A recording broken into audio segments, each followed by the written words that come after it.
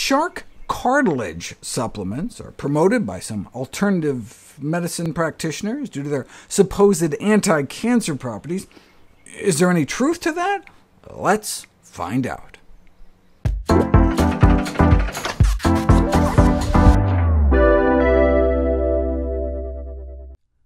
An assessment of websites on complementary and alternative medicine for cancer found that many endorse unproven therapies and some that are outright dangerous, potentially exploiting highly vulnerable patients and enriching irresponsible snake oil peddlers, or for that matter, shark cartilage peddlers, accounting for millions of dollars of sales every year.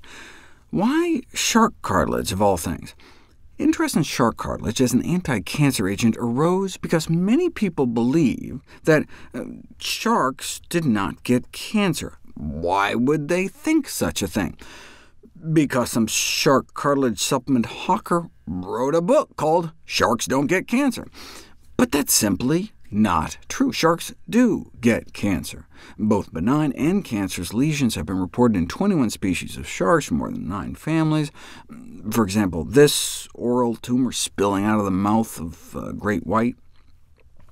Now, some shark cartilage distributors insist instead that sharks just rarely get cancer, but actual cancer rates in sharks have never been determined.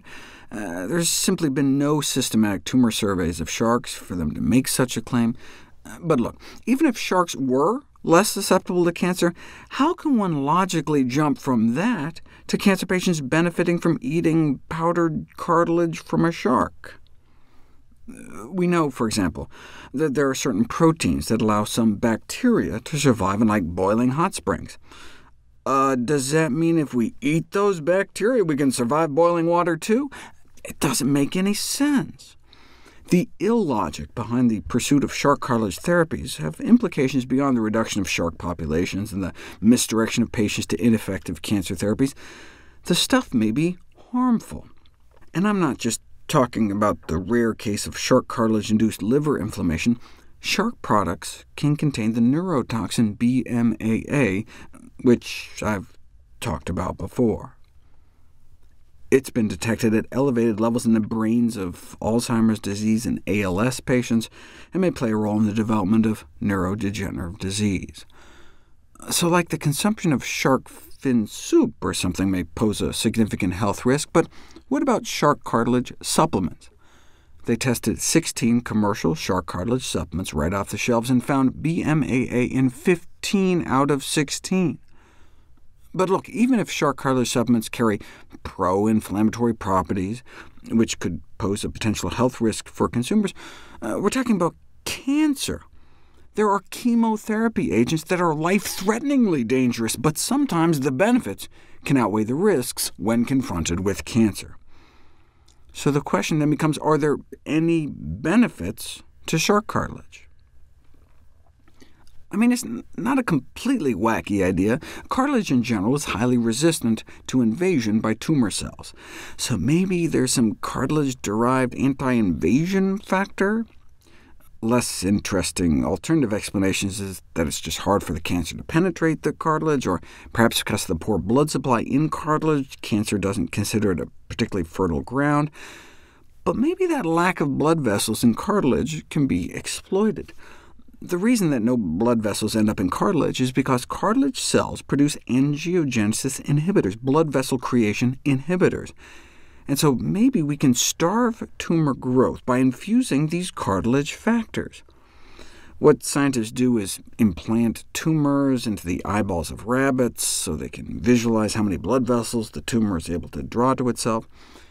And indeed, shark cartilage contains inhibitors of tumor angiogenesis. Such findings made the sales of shark cartilage skyrocket, driving 2 shark species to the brink of extinction. But cow cartilage does the same thing. Here they used bovine cartilage, and so does human cartilage, for that matter. So why sell shark cartilage? Well, it does sound so much more exotic, and sharks have 10 times more cartilage per animal. One 20-foot shark could net 50 pounds of cartilage. Just because cartilage has blood vessel-inhibiting chemicals in it, though, doesn't mean if cancer patients eat it, it will help them. It's kind of like magical thinking. Shark cartilage stops blood vessel growth, thus by consuming shark cartilage, humans will somehow be protected. I mean, the shark cartilage protein molecules would seem to be too large to be absorbed by the gut. It's not like you're injecting shark cartilage into your bloodstream through an IV. But there was this rat study that did find that just feeding shark cartilage to animals, you could cut down on blood vessel growth within their body. OK, but does that translate out to stopping the growth and spread of cancer? Apparently not, as none of the shark cartilage doses tested had any retarding effect on cancer growth or spread in tumor-bearing mice. But just because it doesn't work in rodents doesn't mean it doesn't work in humans. To find that out, you need to put it to the test, evaluating shark cartilage in human cancer patients, which we'll cover next.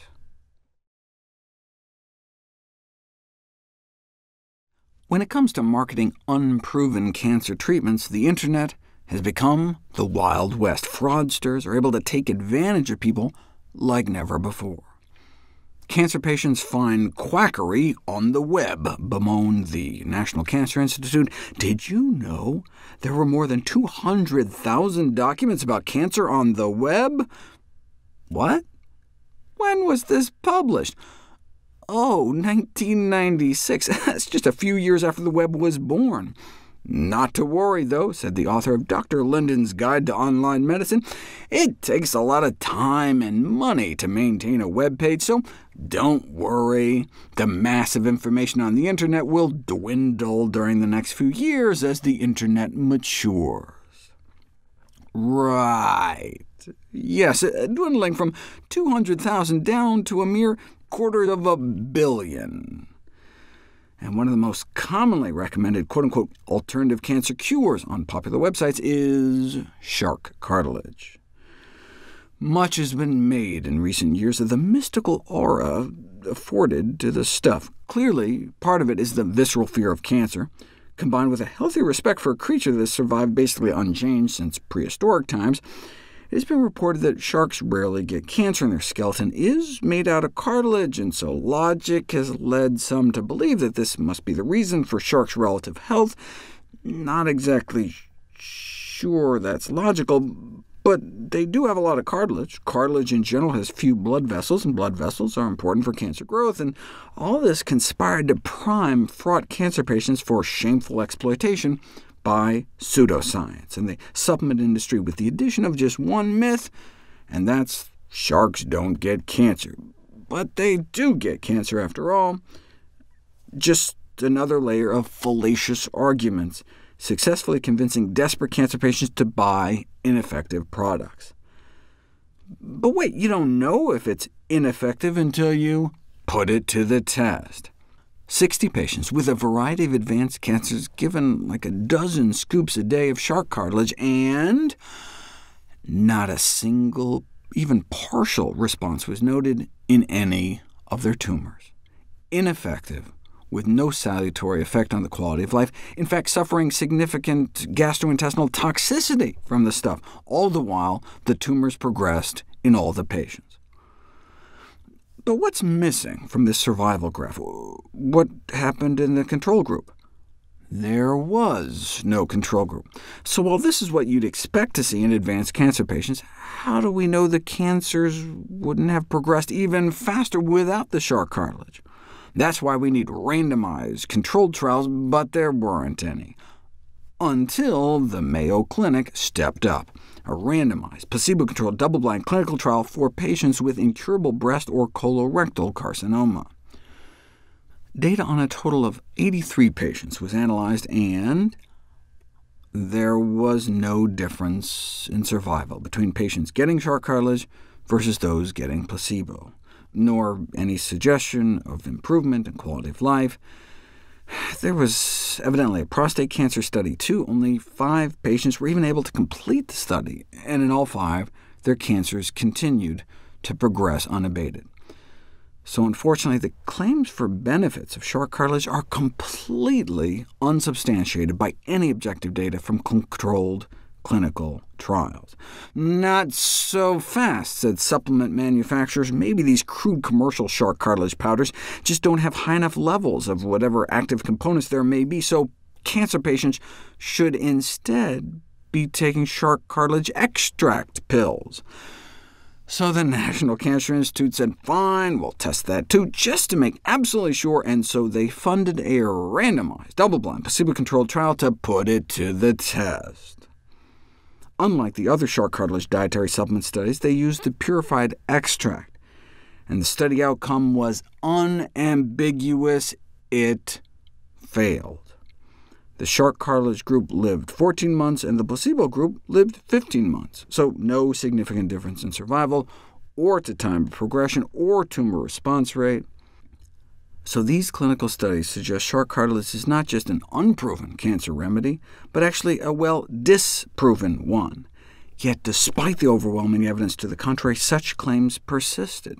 For example, the huckster who started it all wrote a sequel, Sharks Still Don't Get Cancer. Perhaps the only cure for this myth is to spread the rumor that cartilage from the noses of such quacks fights cancer too. Anyway, if you really wanted to eat angiogenesis inhibitors, why sit down to a bowl of cartilage powder when you could just eat an apple, or drink green tea, or turmeric, or pomegranates, berries and nuts, soybeans, flax seeds, broccoli, all of which have been shown to have anti-angiogenic effects?